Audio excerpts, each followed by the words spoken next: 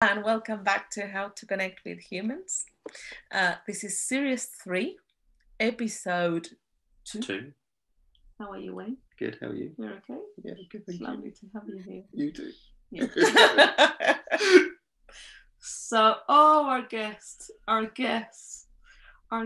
this evening. Such an incredible, loving, warm, caring individual. What can we say about Carol? It's Carol Boroughs. And Carol Boroughs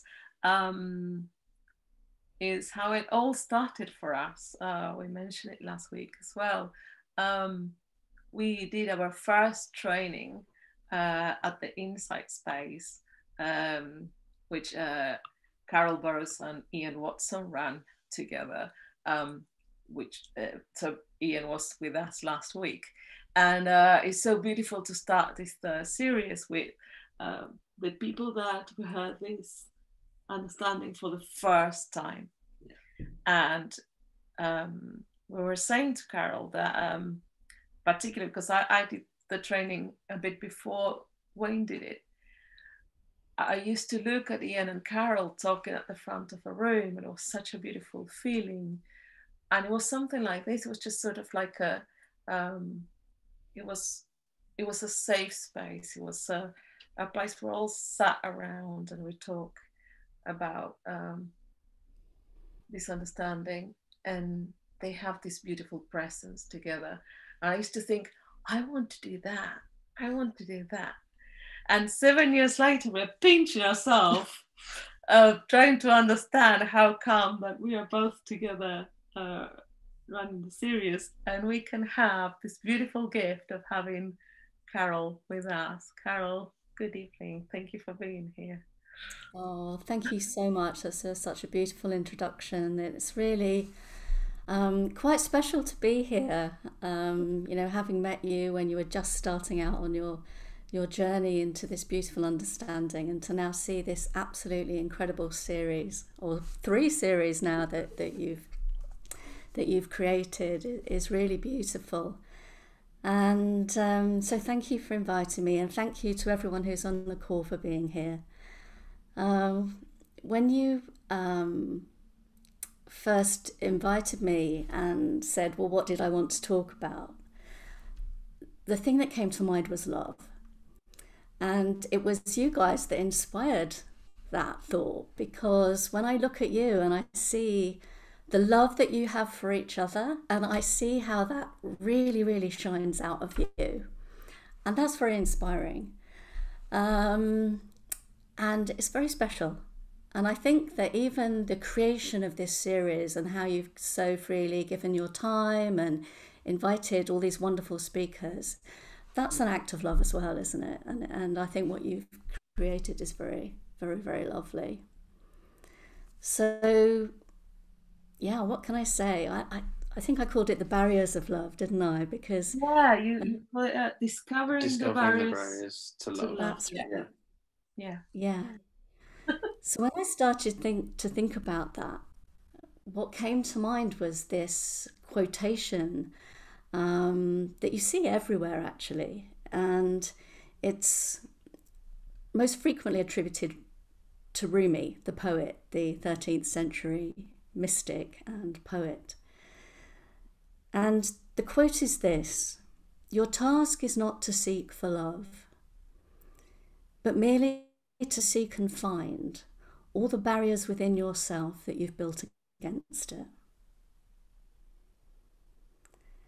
And that speaks to me very deeply. If you Google that quote, you'll find it everywhere. You'll find it on t-shirts, you'll find it on mugs. So it obviously speaks to a lot of people. And people have written all sorts of things in popular psychology and what have you about finding these barriers to love. And we're getting treated to uncover all the things that we do to stop ourselves feeling love. And often that means delving back into our past and finding out what it was that happened to us that prevents us from feeling love, and the things that we might have been hurt by when we were younger. But actually there's a much deeper meaning than that. And I think this understanding of the three principles helps us to uncover that and find out what's really going on. And it's pointing us in a very different direction. It's pointing us to understand that actually love is our true nature, that it's within us all. And one of the most powerful things about the three principles understanding is it helps us to see that the only thing that creates a barrier between us and any other person, between us and our understanding of our true nature, of actually being connected with that, is the power of thought.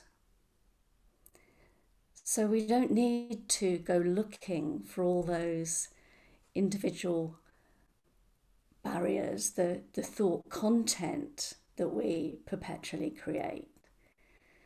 All we have to do is realize something about the nature, our own true nature, as literally being love, and seeing that it's only ever the power of thought that separates us from another human being.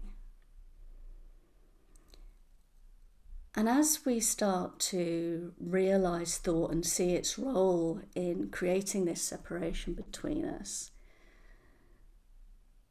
we start to see the barriers, our own personal barriers that we've created. And we start to appreciate that when we settle down into a quiet mind, we experience more love.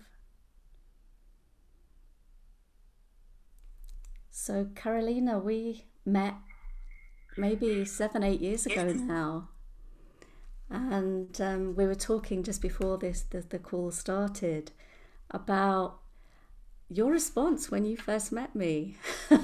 And it's a really beautiful example of what I'm just pointing to, that actually our thought can get in the way of seeing somebody for who they really are and experiencing the love that's already within ourselves.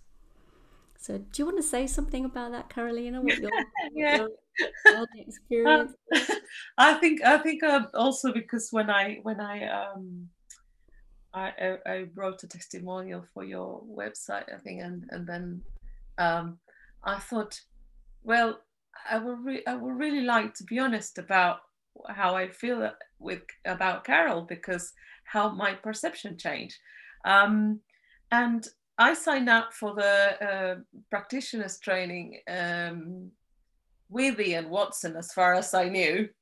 And then I turn up on the first day, and there is Ian, and then on that table next to him, or wherever it was Carol, and they were introducing themselves, and we're going to run the course, and I got really cross, because I thought, nobody told me about this. This was a course with Ian Watson. What is she doing here? And I have a bit of a, this is not what I expected, and probably I was like, just like engaging horns and of ego, and who is she, and I don't know her, and obviously that changed, because once Carol starts talking, and you give yourself the opportunity of seeing Carol without any of your thinking. I think that's what we're pointing at. My preconceptions and what I felt at that point. Then I gave myself the opportunity of seeing you. Yeah. That's it. And that's such a beautiful example of how this is always in play. That actually the only thing that ever becomes a barrier to us feeling love is thought in the moment, our judgments, our preconceptions, our ideas about people.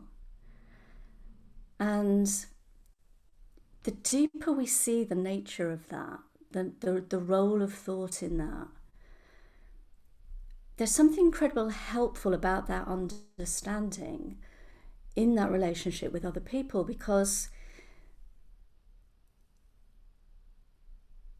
if we are truly only ever experiencing that thought in the moment,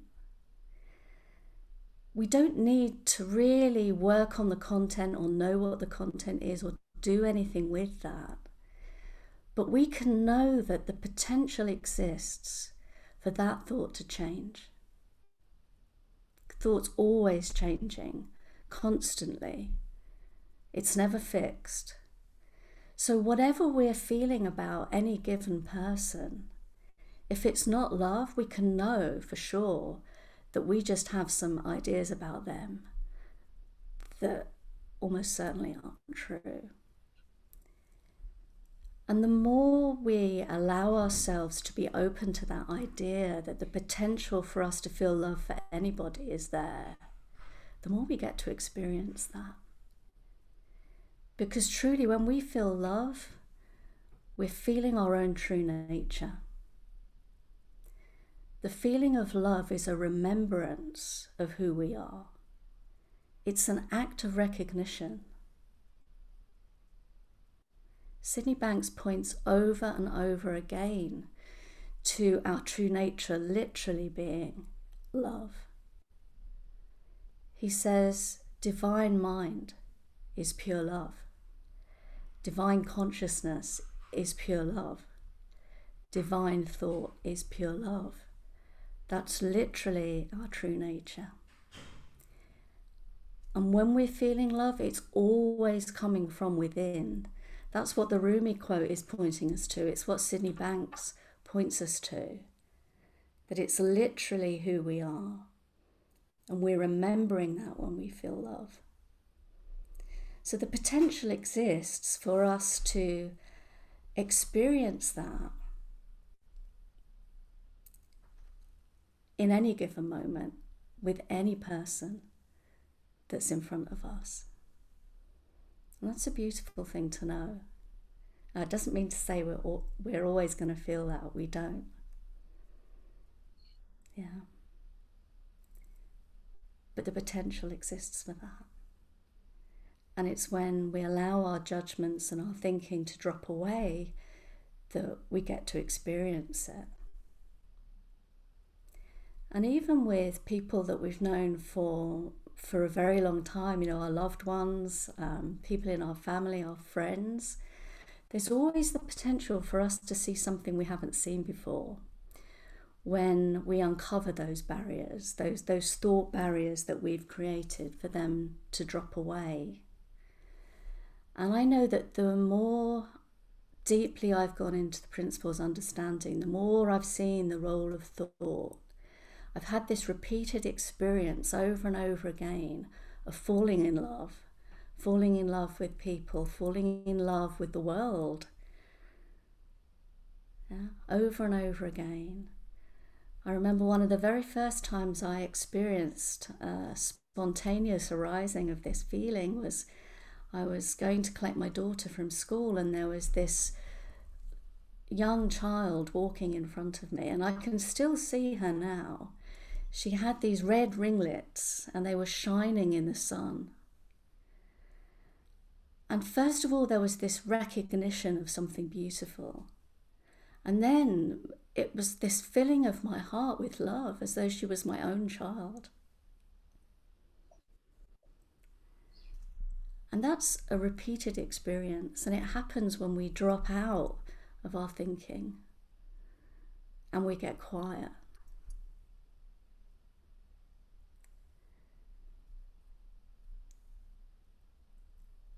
That's something that's incredibly helpful in any relationship where we feel like we're up against something, where we're not in connection with someone, where we're not feeling in a good place in that relationship, because we start to open our minds and our hearts to the possibility of something different. And even in a relationship where you think you know somebody really well, there's always something fresh to see. And that starts by just, as much as we can, letting go of all our preconceived ideas about that person and getting present with them and listening. not listening to our own thoughts about them, but truly listening and being present with that person. And we can find a level of connection that wasn't there previously. I had a beautiful example of that a few years ago with my own father.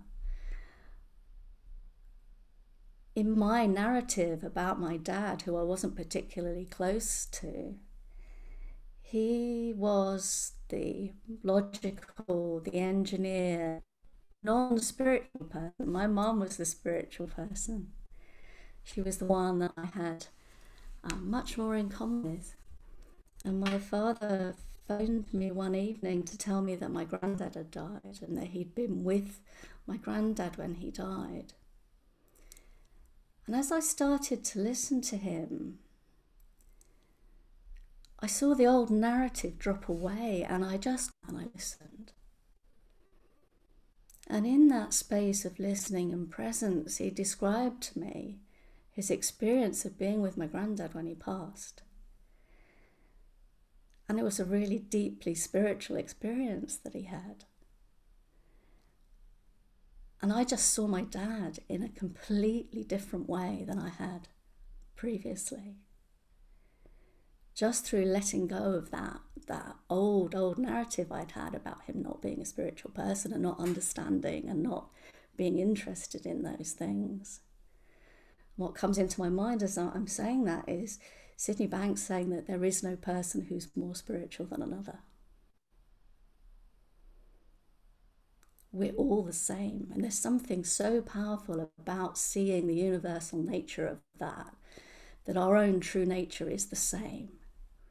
Every person, however they manifest, however they show up to us, every single person shares that same true nature, and a facet of that nature is pure love. And there's incredible potential in that. And it's one of the things that's so powerful about this understanding, because it gives us a chance to settle down and have an experience of our true nature. And we experience more love. The barriers fall down and the separation falls down, and we experience a oneness. And that's got so much hope in it, not just for us as individuals, but for the whole of humanity. And so it's really beautiful, Carolina and Wayne, to see you creating this amazing platform and giving so freely and giving people an opportunity to share in this lovely understanding. Yeah. So what about when we don't feel love? When we have all these thoughts going on that get in the way of us experiencing that? Well, Sydney Banks talks a lot, doesn't he, about love and understanding. And even when we don't feel the love, we can still have the understanding. We can still see as what I was talking about just now, about the universality of it. And we can know that whatever somebody else is showing up as for us, they're also just caught in their thinking. Maybe it's thinking about us. Now, we might not be able to do anything about that, but we can understand it. And we can have compassion for that. Yeah. And sometimes, if we're very lucky, that compassion will spontaneously arise. And sometimes with that comes forgiveness. Again, these facets of our true nature that are always there, but just temporarily obscured for us. Now, this Rumi quote, actually, it turns out when I started to look through my Rumi books, actually not to be by Rumi at all. It's very often attributed to him. But actually, you can actually find, I wanted to read it in context. I wanted to read the couplet in context to see what else I could learn, to see what else Rumi said about it. But actually it's in A Course of Miracles, which is a book that was channeled by Helen Schuckman, so it's her words. And when I went to the book, and again to read it in context, I found another beautiful quote which I'd just like to share with you, and it's this: "The greatest miracle is simply gaining a full awareness of love's presence in one's life." That really spoke to me. And it's pointing in exactly the same way that Sydney Banks does, pointing us to love's constant present in our life. It's always there, never not there. And all we have to do is remember that that is literally our true nature.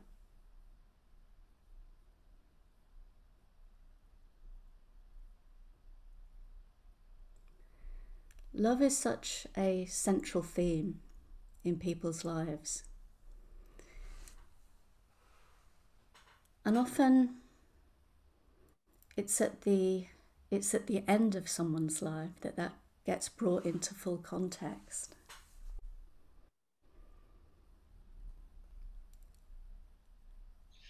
But we don't have to wait till the end. We can wake up and realize that now. One of the things that the internet and mobile phones and text messaging has provided us with is examples of what happens when somebody thinks they're going to die.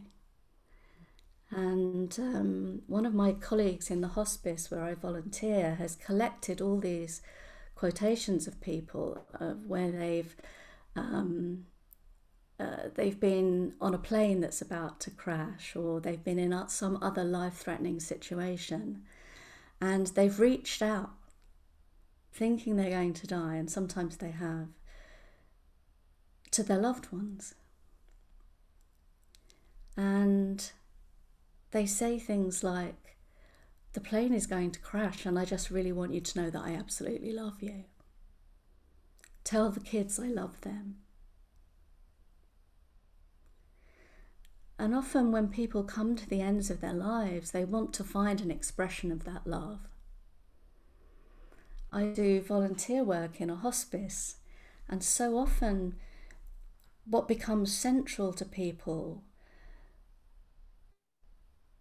is how they express their love and how they make meaning of their life through looking back at those experiences of love in their life. And that can take so many different forms. One beautiful woman, she was the mother of 2 children, and her expression of love at the end of her life was to cook a month's worth of food and fill her freezer so that when she passed, her husband wouldn't have to think about feeding the children for a bit.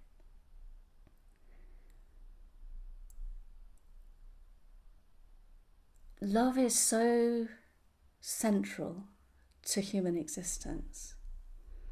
And there's something so profound about understanding the principles and uncovering that for ourselves, uncovering our true nature.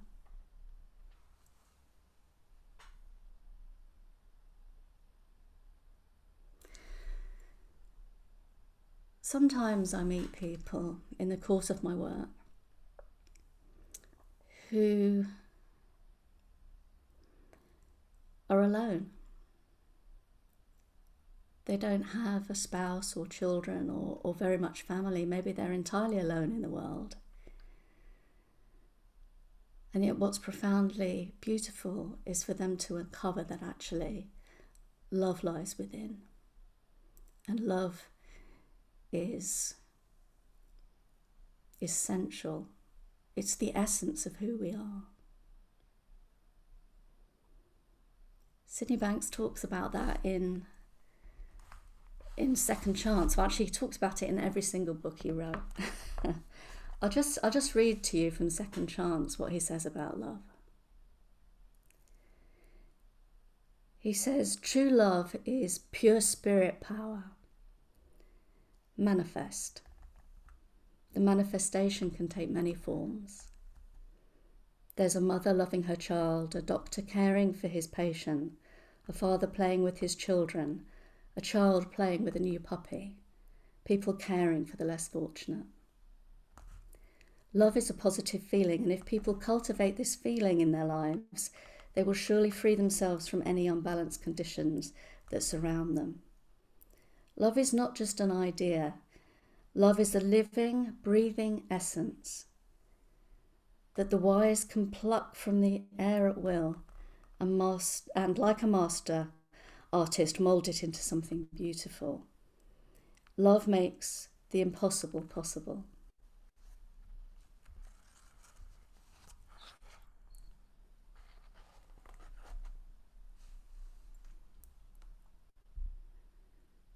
Love is a word that we use to point to the essence of who we are. It's an act of remembrance. But there are other words that point to that too. And one of the other acts of recognition is the recognition of beauty. So it's not just about love we feel for another person or an animal, but it's recognizing the beauty in the world. And when we get quiet and our thinking gets still for a moment, we see more beauty in the world. Literally, when we recognize beauty, it's a reflection of who we are within. The love is within, the beauty is within. Everyone on this call will have had some moment where they have seen something profoundly beautiful, and it brings with it this beautiful feeling that's very, very similar to a feeling of love. Maybe it's a beautiful sunset that you've seen. Something in nature, a newborn baby. There's a place near my home in Cornwall that people go to watch the sunset.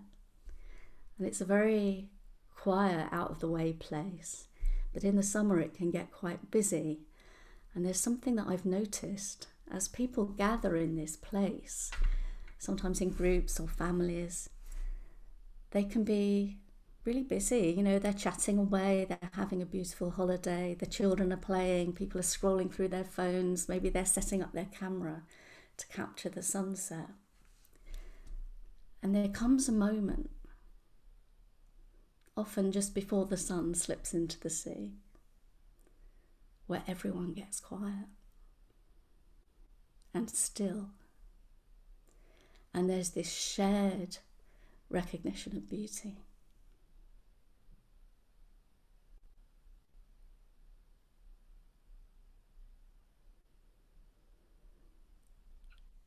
And as I'm looking in that direction now,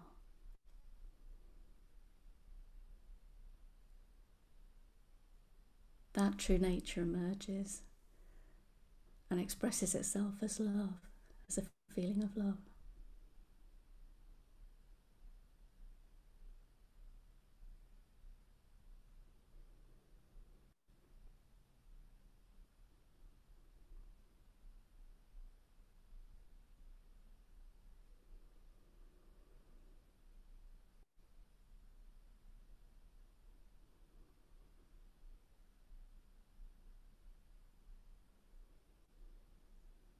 And so often when I work with groups of people, I end up saying, I love you all. And I mean it. And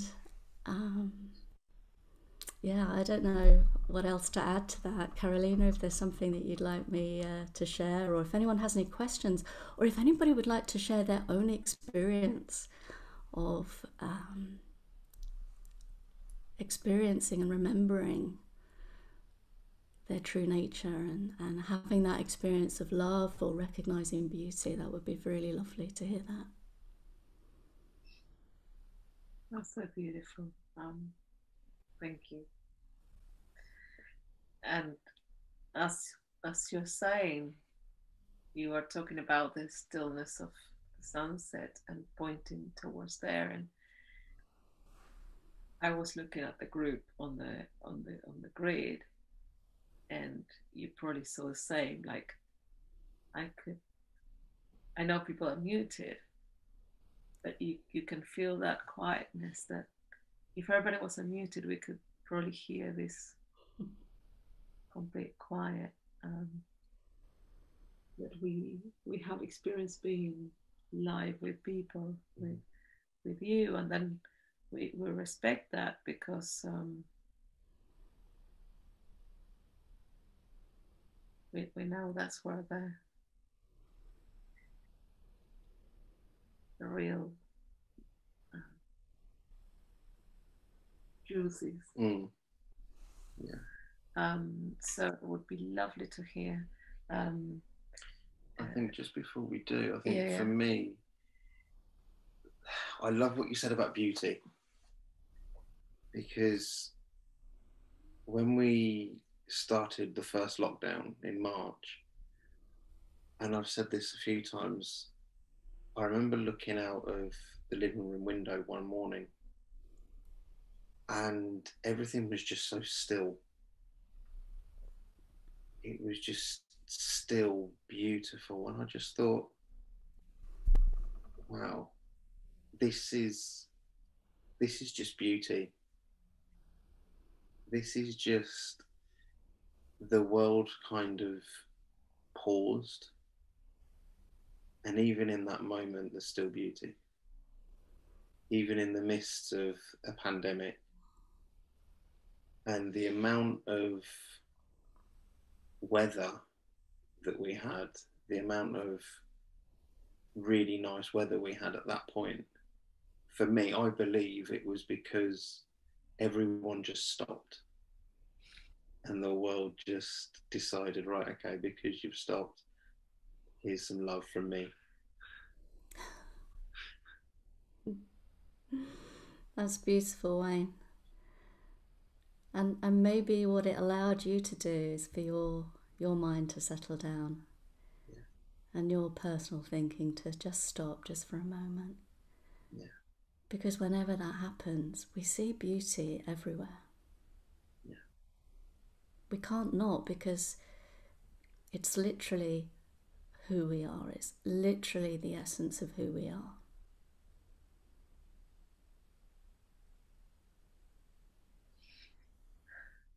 Let's see. So if you want to ask a question or share something, you can now unmute yourself, or just put your hand up in case you can't unmute yourself when you want to. Maggie is putting her hand up. So you may have to unmute yourself, Maggie, because of just because of the settings. Okay. There you are. I think I've done that. You've done it. Yep. Yeah, just I would like to just share something. An experience yesterday. I've been swimming in the sea since March last year. And I know it's kind of flavour of the month at the moment, but it has been, for me, just incredible. And yesterday, it was a nice day. We're on a sort of estuary in South Devon where you've got a river, lovely wooded banks, but you're looking out to the open sea. There was just my husband and I in the water, nobody else really around at all. I was comfortable in the water. You know, it was just absolutely incredible. And, you know, for that period of time, just everything fell away. There was just, you know, it was just purity, clarity, beauty. It was just absolutely extraordinary in a, you know, seemingly in some ways perhaps an alien environment, but to feel completely comfortable in the water. It was just really, really lovely. That's beautiful, Maggie. Thank you for sharing that. Yeah. And so often it comes upon us when we least expect it, doesn't it? Yeah. Yeah. Yeah, that's great.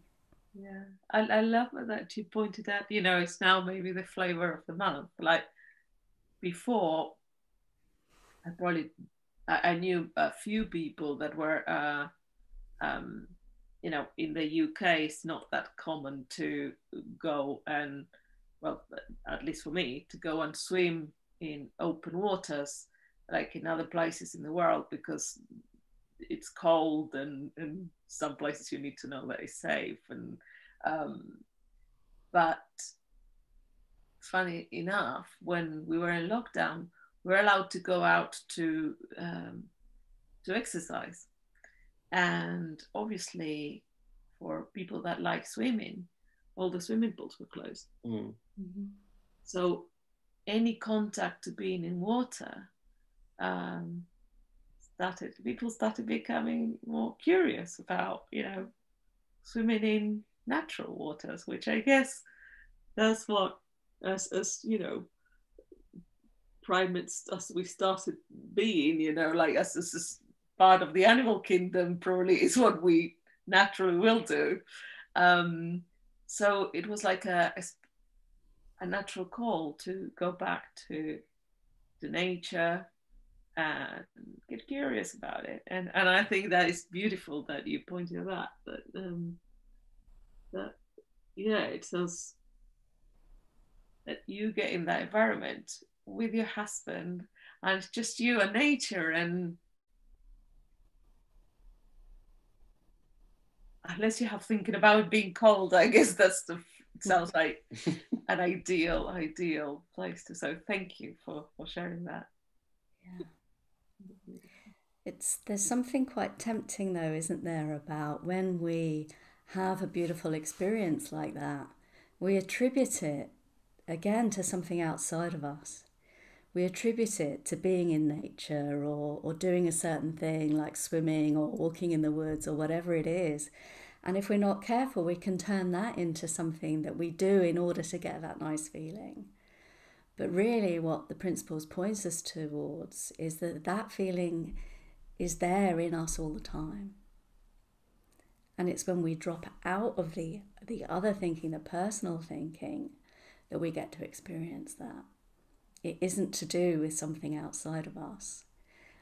I remember many times I've had a wonderful experience. It might be in the sea or something like that. And the temptation is to go and do that thing again to get that nice feeling. but it's never that. And it's incredible the sort of situations in which, when you start to appreciate the value of a quiet mind, what you can, the circumstances in which you can have that feeling of clarity and connection and love and beauty. Even I don't know why this one's coming into my mind, but I had one experience where I was sitting on a bus, and a huge horsefly flew into where I was sitting. And it was one of these really ugly, bugly things, and it had a big stinger on the end of it. And normally I'd have been completely freaked out and, batted it away, or at least tried to, create some space between me and it. And yet in that moment, I was completely present and quiet, and I just fell in love with this fly. And it was perfectly fine for it to be in my space. There was space for both of us, and it was fine. So, there's no limit to the potential for us feeling that love for anything in creation. So Susie. Yes. Hello. Hi. This is a strange one to bring up, really, but it keeps on coming up, so I thought I should say it. I was just remembering when I was with my father, actually, in hospital, and he was the last few weeks of bowel cancer, and it was the last few days, really, when heavily doped up on morphine and everything that they can find, really. And they got the dosage slightly wrong, and he sort of came round, and there was a lot of pain, and he was screaming, and there was drama, and he couldn't really express. But anyway, it was full on. And there was just a moment when I just felt such extreme love for him that went through everything. I just saw him so clearly for who he was. I just saw that pure essence inside him, still beneath all the drama and all the suppression and everything. And he was yelling at me to get something for him, and I just sat there in that complete stillness and was just looking at him, I know, with sort of such love, and he was looking at me like such pain, and there was just a moment where his eyes softened, and he just saw me for a second. He just saw me, and the world sort of stopped, and there was just that deep connection of just pure love, and everything else fell away, and I know. And for that split second, he wasn't in any pain,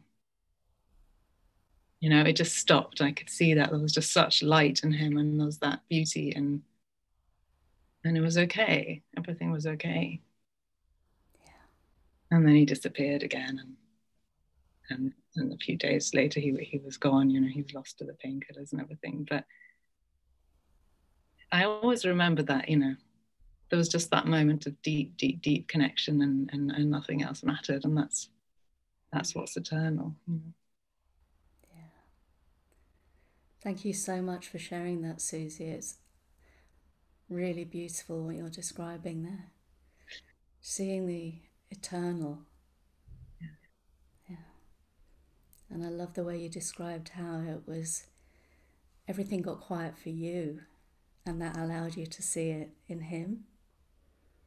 And then just for that moment, he also joined you in that stillness. Yeah. Yeah. That's a really beautiful example of what this understanding points us towards, this eternal nature, where everything is always okay. Yeah. It's always there. Yeah, always there. Thank you.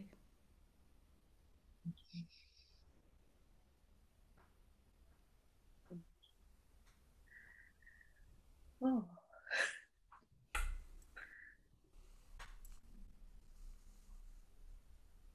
So feel free to unmute yourself or ask a question, share something.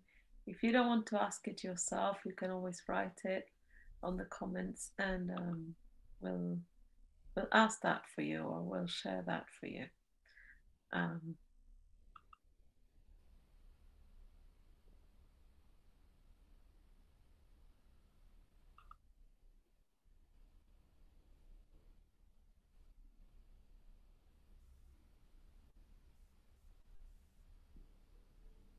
One of the things I remember so vividly and with such intensity was when you do one of the courses, and you start learning about the principles. In our case, it was the Inside Spice, and it was with Carol and Ian.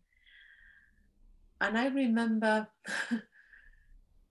as we were sharing before, it's like, well, I came to listen to Ian, but then Ian will say something that will maybe turn my world upside down so much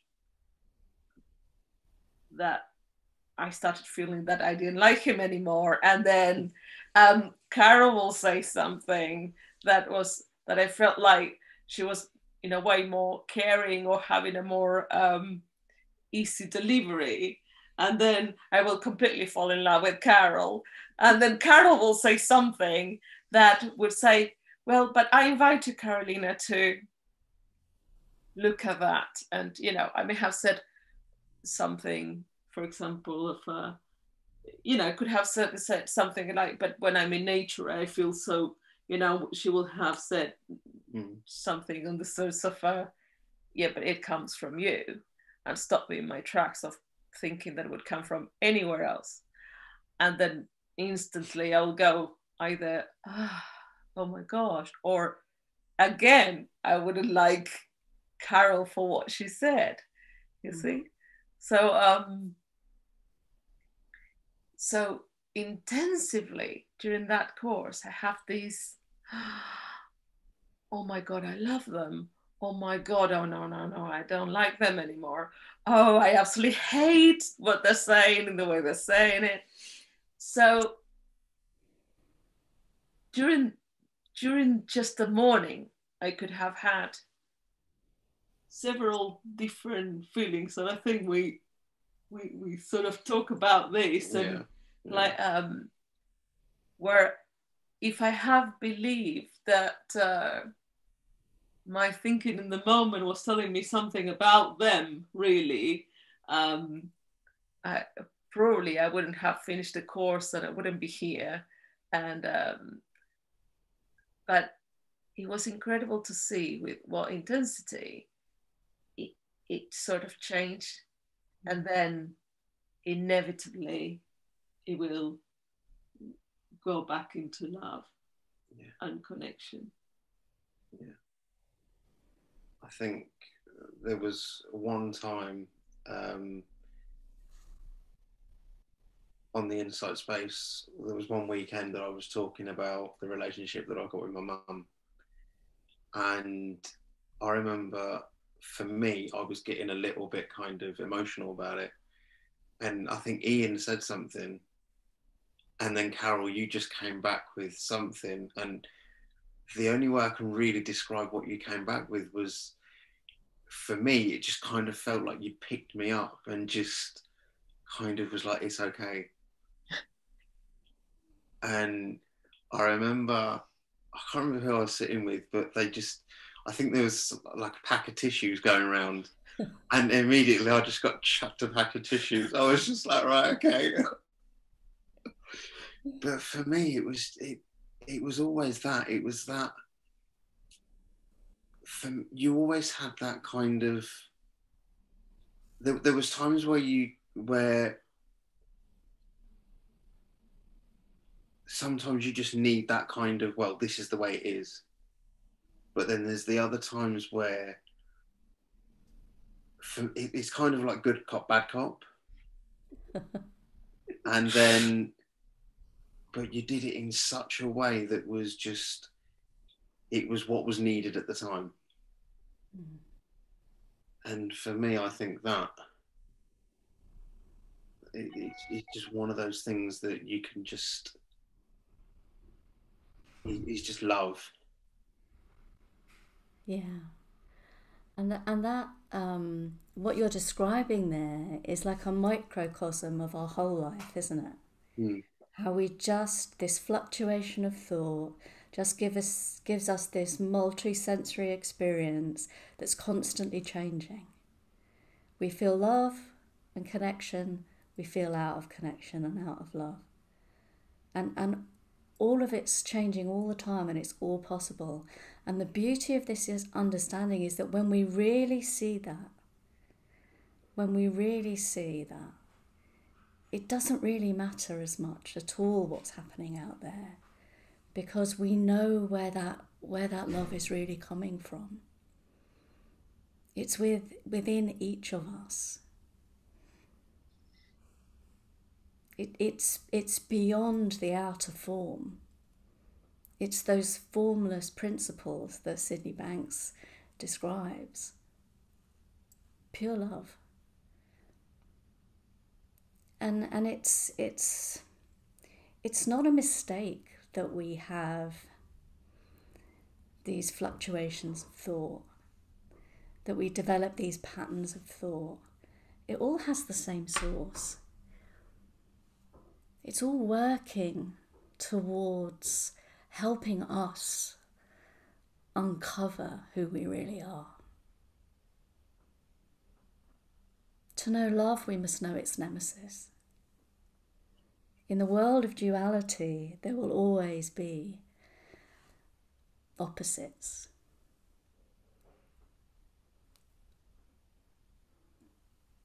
What spiritual teachings point us towards is transcending that.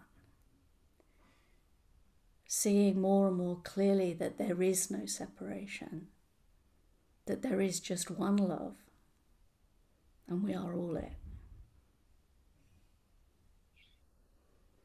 And love and life will bring us, universal mind will bring us the people to show us that. And its opposite.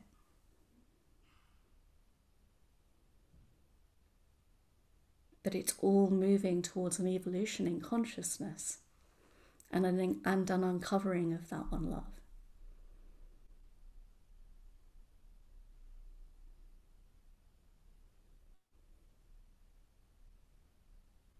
Oneness and love is at the heart of every spiritual teaching. It's all pointing in the same direction.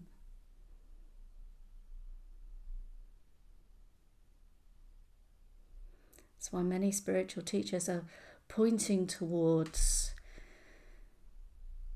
an evolution of consciousness as being the key to changing what we see in the world of form, what's currently happening to humanity.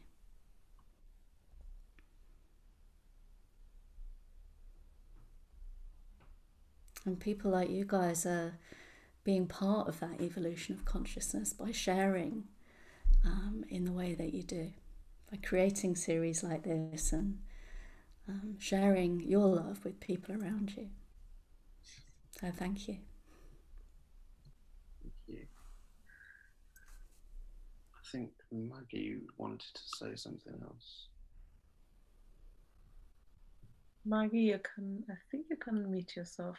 If not, that's yeah. right, I think. Oh yeah, it's just the sort of the experience in the sea of just sort of utter bliss, kind of just the two of us sort of just in such a, I mean, did feel like a bit of a bubble of how can this, in a sense, how can this be so wonderful that, the water's supposedly cold and yet, we were just so comfortable in that spot of pure bliss. 12 hours later, and I'm in hell again because I can't sleep. And my sleep has been just really erratic for a lot of years.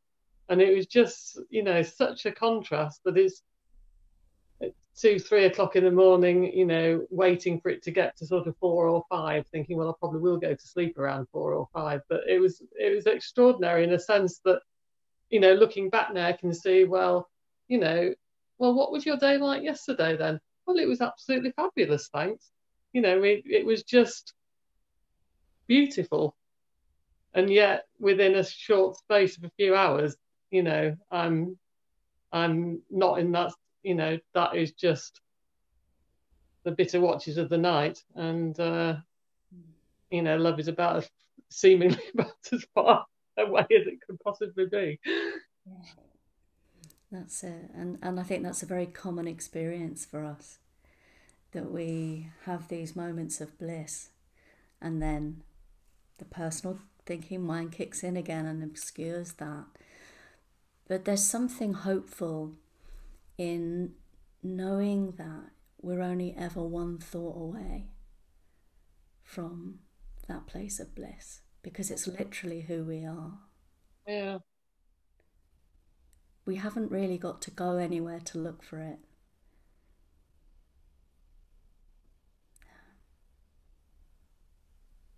And for me, the deeper I've gone into this understanding and the more I've understood the role of thought and come to value the quiet mind, there's a natural learning that takes place. It's not something I do. It's not something that we can do. But the understanding that that place within us exists, naturally, we don't take ourselves away from it as often. Or we can navigate our way back to it with more ease. We put less in the way. I love Dick and Bettinger's metaphor for this. He says when you realise that the headache you have is being caused by the great hammer you're hitting yourself with, you don't need to learn a technique or read a manual to learn how to drop the hammer. It's a natural, organic learning that takes place when we really understand, when we really see the role of our personal thought system. And there's something about the understanding of that that naturally over time settles us down. So we get to recognize our true nature more frequently. And even when we're lost in thought, even at 3 a.m. in the morning, there's still a remembrance there that actually, no, we are okay. Because love and peace and clarity and connection is literally who I am. The very essence. I love that word, essence. It's the essence of who we are as human beings. And we can't lose it. We just temporarily lose sight of it. Unfortunately, quite often at 3 a.m. Thank you.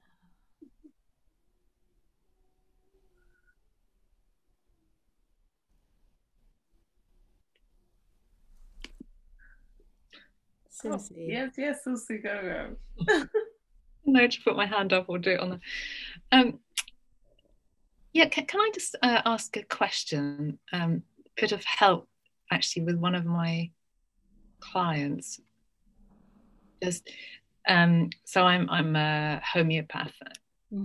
I came to see you a few years ago, Carol. I remember to study Narayani remedies. Yes, I remember. remember. And I remember we spoke about 3 principles then because I'd just spent an evening with Ian, and I was like, right. And I remember just like chasing you into the kitchen and asking. But anyway, this is a homeopathy client, and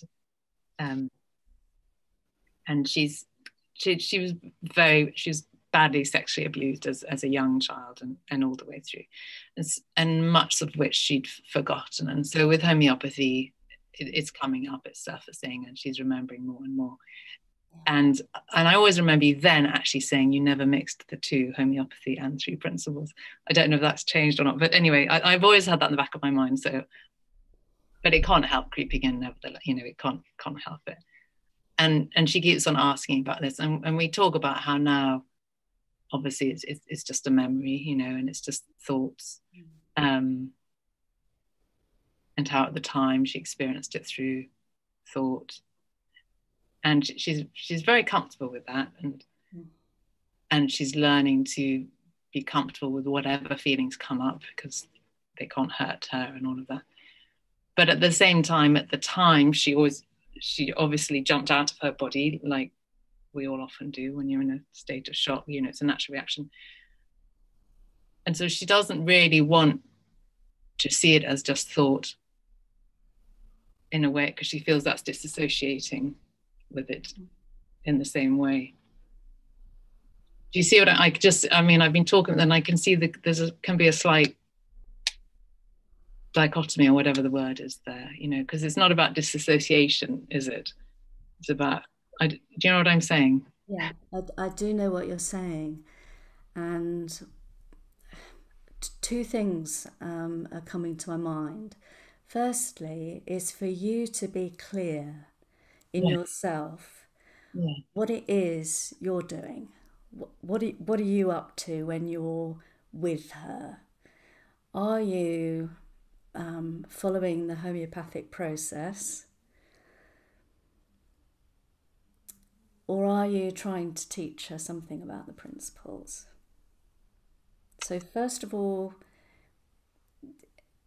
it's what I have found helpful, and this is just my personal thing, is to just be very clear about what I'm doing. That doesn't mean to say that you can do it in the same session, but you just be clear yourself what you're up to. Yeah? Okay. Yeah. And then the other thing is about going back to really listening to what's going on, and really listening to her vital force and trusting that. Because very often we can get the idea that, oh, it would be really helpful for her to see that the memories that are coming back for her and the feelings she's having are just thought. But actually, what her vital force might be doing, what universal mind, in the language of the principle, what universal mind might be bringing back these memories and these feelings for her to have an embodied experience of them and learn through that. Yeah, it's exactly that. That's exactly what's happening. Yeah, so maybe it's just trusting that and letting go of the idea that, oh, yeah, because we hear other people talk about, I have my own example of this. It was incredibly helpful for me when I saw that the traumatic flashback that I was having was my thinking, that I was re-traumatizing myself in this moment with stuff that just didn't exist anymore. The past just didn't exist. And why would I carry on doing that? It's that natural learning that takes place. And so we hear these stories and we can get an idea that, oh, that's what this person needs to hear. Yeah. But it might not be that. Yeah, because the theme of her whole case is for her learning how to feel again. There you go. So often these memories and things will come back when we're ready to deal with them, and when we can trust life, we can trust the vital force, we can trust universal mind to bring what we need to happen. Yeah.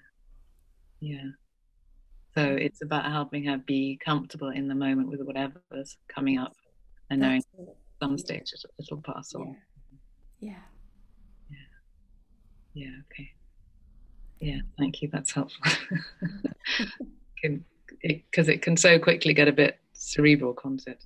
That's right, and I think that's why it's helpful for us to check in and see if we're kind of up against something with a client. It's helpful for us to check in and think, well, what am I up to? Am I trying to direct this, even subconsciously? Am I trying to get this person to see something I've seen or something that I think will be helpful? And that's the time at which to perhaps step back more and allow more space and go back to listening and trust what comes up and the form it takes. Yeah, it's back to holding the space, isn't it? As ever, really. Yeah.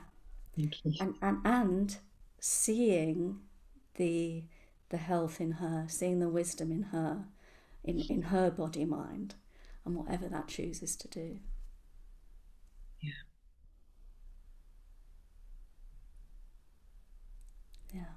Yeah, thank you. Yeah, okay. Anybody else got any questions or anything they'd like to share?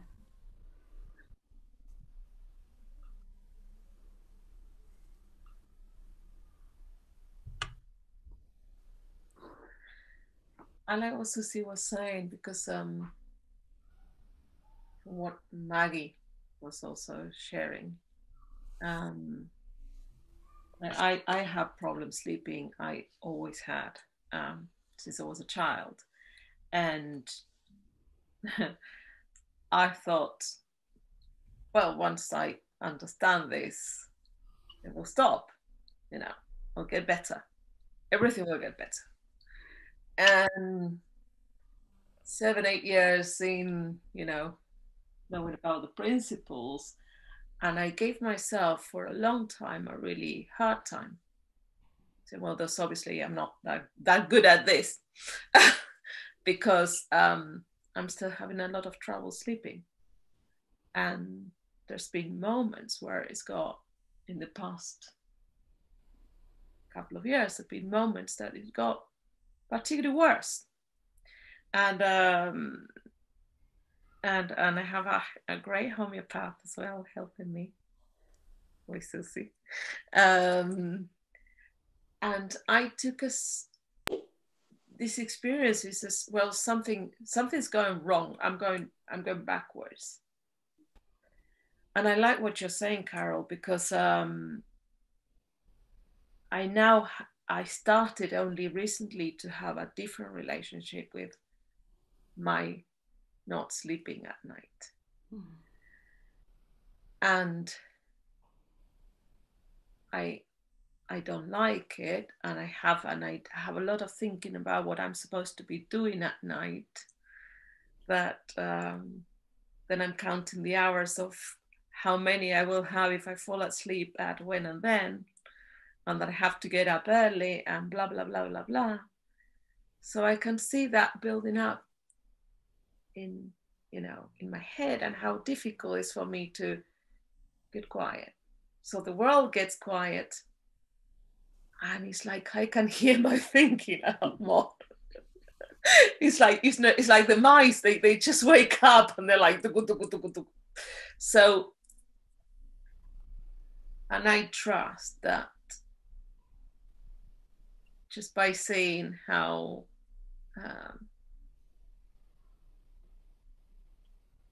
I can trust life, and what you just said, I've just seen this. I can trust life, and I can trust that I would eventually sleep, whatever that time is, and I can trust that I can go around in my life, and the moments I can say to Wayne, look, please, I don't trust myself driving, and he comes and picks me up, and so Maggie, I don't know if this is helpful, but just that it's as magical maybe as the time in the water, though when we are in there we don't like it, when I'm in there and I can't sleep and I feel frustrated and I start having a lot of thinking, I start feeling the coldness in the water, and then I start fighting that feeling. I don't trust life in the same way that I trust it when I have the beautiful connection. And that's what I heard when you were talking, Carol. Yeah. I love what you're saying there, Carolina, because we're all going to get up against something at some point. Life, as Sydney Banks says, life is a contact sport. A principles understanding doesn't save us from stuff happening. But what has become more and more obvious to me is that it's when we get lost in our thoughts, when difficult stuff happens, that can often be life showing us something even deeper. Small things, big things, everything is a rich source of learning for us if we can just remember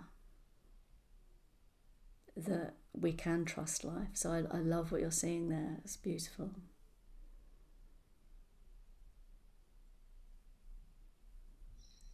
It's what I said earlier about even our personal thinking has the same source.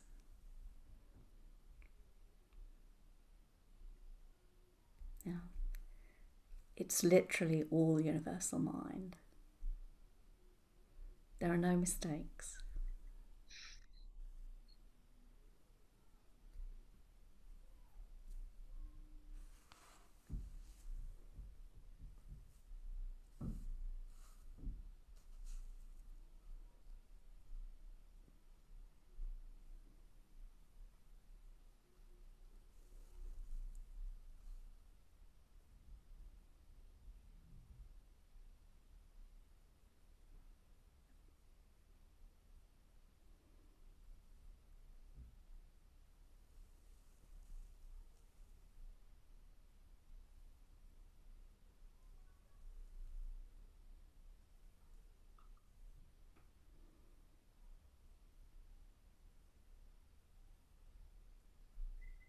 So if there's anything else you would like to ask or share, or I don't know if you have something that you would like to share or ask for? I think for me, it's just that what you just said, Carol, was amazing. It's as soon as we kind of just let go and just be, life will just flow. And it's okay when it doesn't, it's okay if it doesn't. That's it.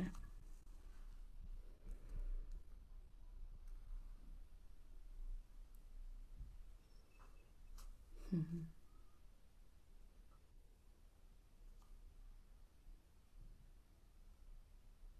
It's been really, really beautiful to be with you guys, all of you, everyone on the call, and particularly you, Carolina and Wayne. Thank you so much for creating this experience and creating this space. It's very special. Thank you so much. Thank you so much for being here. We were absolutely aching to have you in the series, and it's been absolutely beautiful. I got the missing link here, and I've been having this feeling of just opening the missing link. So if you don't mind, I'll read where a card is in it. So this is page 102 of the missing link from Sydney Banks. And it says, we must rid ourselves of yesterday's negative thoughts to receive today's new and positive feelings. I do not ask anyone to ignore the past experiences. This would be denial, and denial is not a healthy state. Instead, seek a clearer understanding of the past.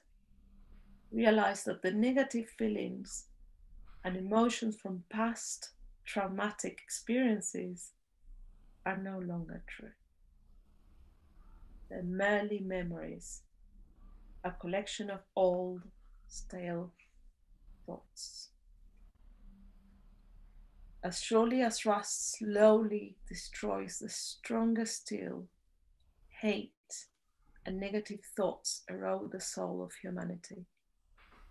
Negative thoughts are like scratches on a window. They stop you from seeing life with clarity. When the negative thoughts cease, the scratches disappear and the window becomes crystal clear. Then the beauty and positive aspects of life can be seen. The past is dead. Forget what is old and dead and start life anew.